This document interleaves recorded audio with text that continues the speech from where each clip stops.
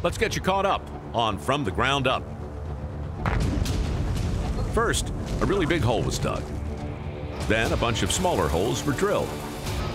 Then those holes were all filled in with rebar and concrete in order to hold up tons of decking and precast.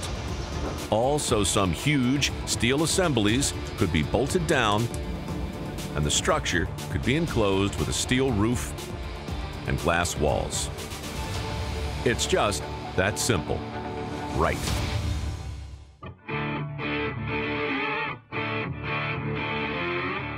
The Raiders, united with a team of tireless leaders from Nevada, are creating an ultra-modern, permanent stadium for the Raider Nation to call home.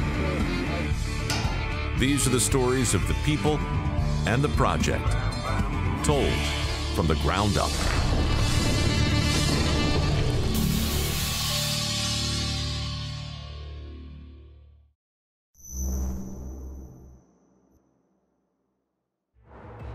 As the famous Greek philosopher Heraclitus once said, the only thing constant in life is change.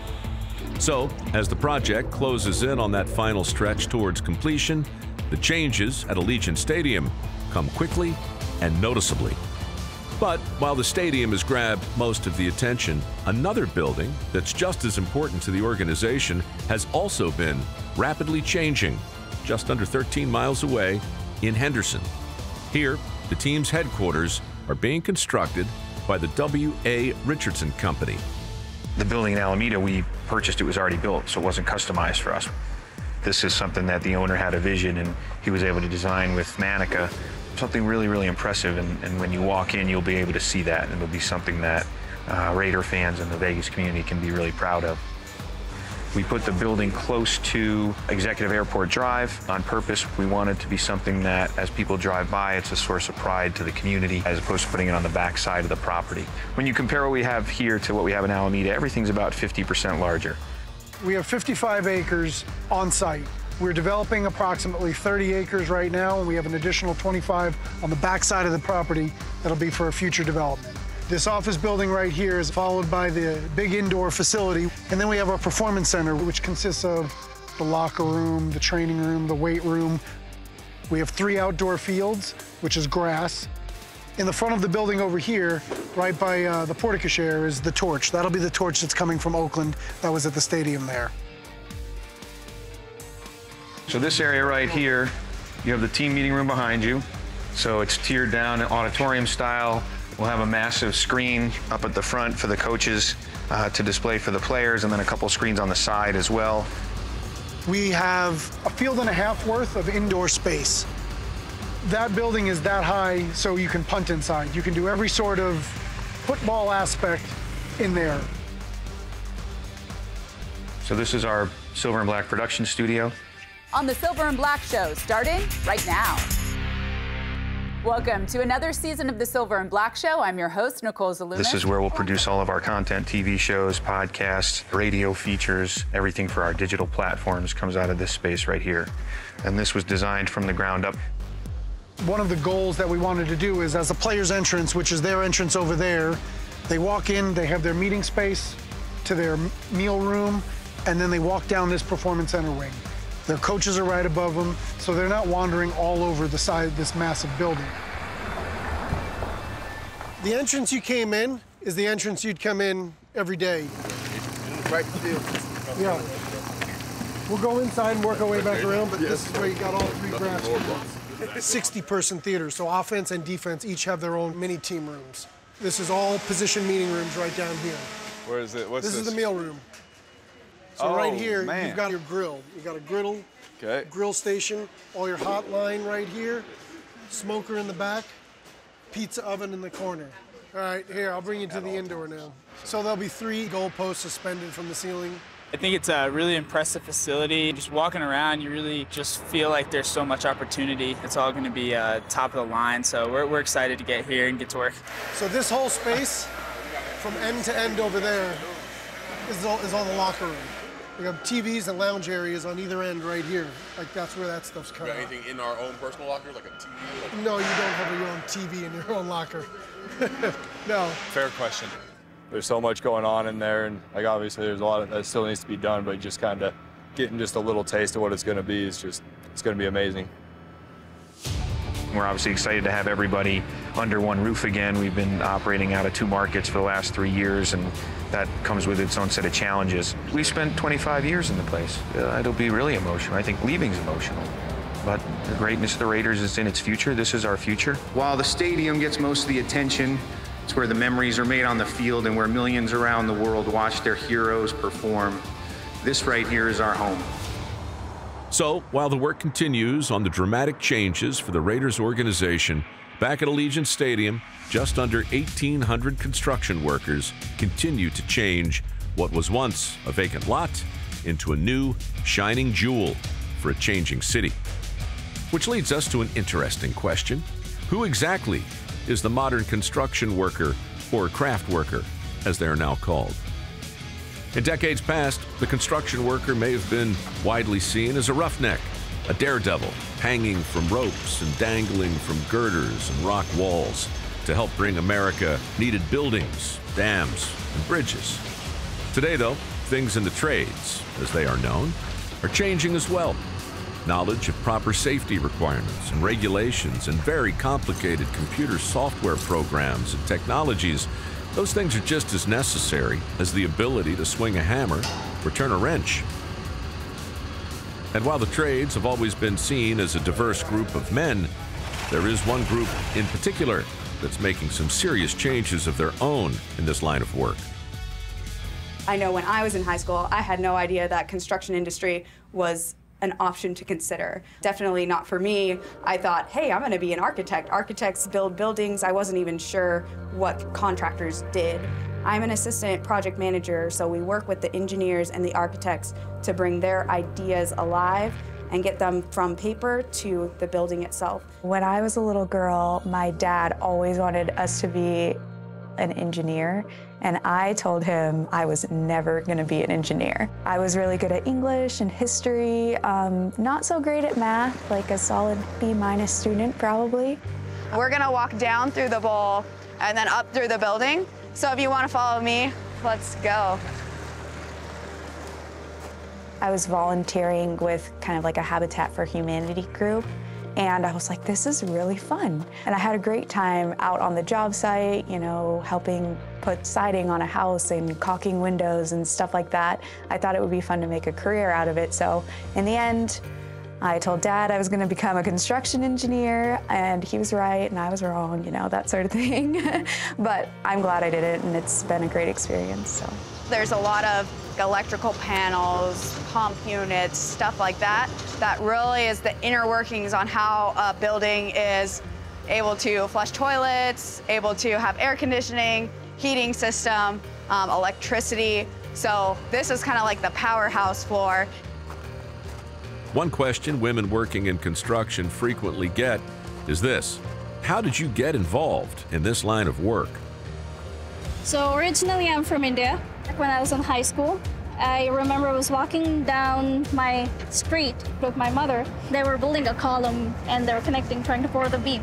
Like, why are they connecting? Like, it just looks funky. She's a physics teacher, so she just stood there. She tried to explain me how the forces work.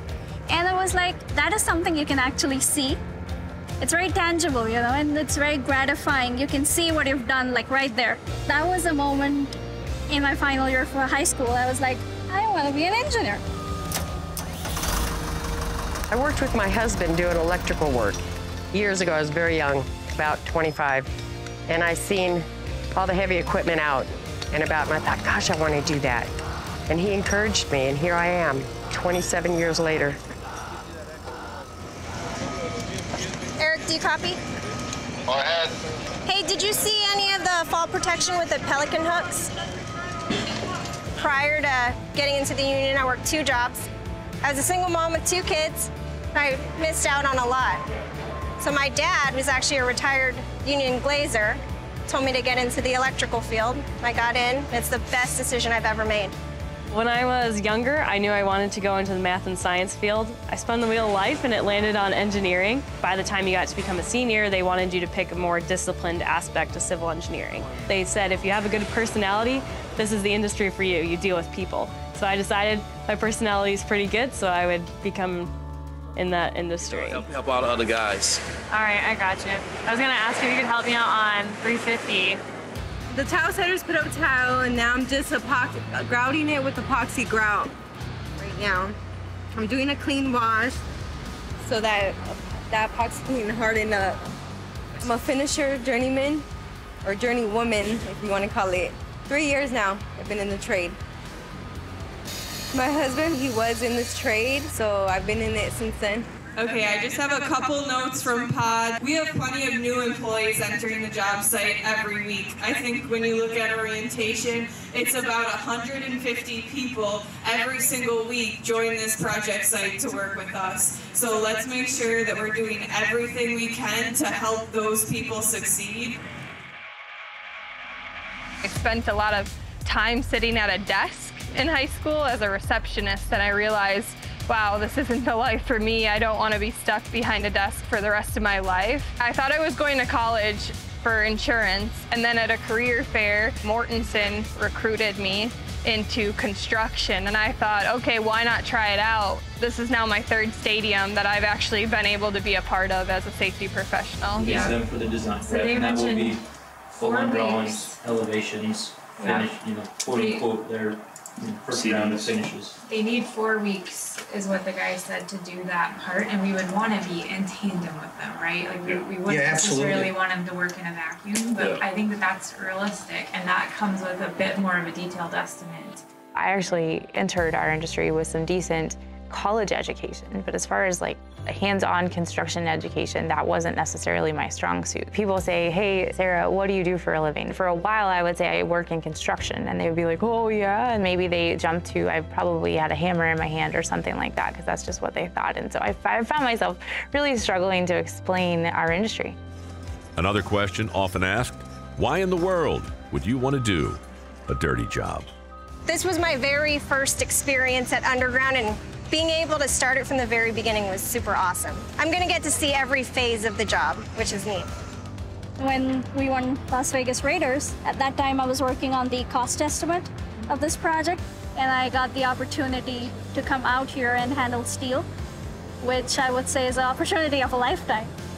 There are a lot of different personalities, a lot of different companies and trade partners that I get to interact with and ultimately help make successful as they put work in place on the stadium. This job, this is part of history. You know, my brother's a huge Raiders fan. My nephew's played ball since he's a little kid, so they're all in awe and just being here, watching it be built, and the people are amazing, the safety's amazing. So I'm just proud to be part of it, right? I've had struggles with people who haven't been very accepting of the idea that I was going to recommend something to them or ask them a question and that kind of thing. Somebody once told me, in order to be successful in our industry, you need to really own your scope. Somebody asked you a specific question about your scope, you needed to be able to answer that. And if you couldn't answer it, that was okay. You just need to be able to follow up very quickly and develop that trust and develop that confidence of the folks working around you. It's a simple recipe and it's effective. It's very challenging because even though I'm 27, I still get ID'd for everything. Most people think I'm 17. I don't view it as it's difficult dealing with men. I view it as it's difficult dealing with people that are very experienced. But what I do is take the approach of, I understand you know more and you've been in this industry longer, but let me help you be more successful at your job. By taking that approach, people are like, oh, she's gonna get stuff done for us. We're gonna go to Mary and she's gonna help us out.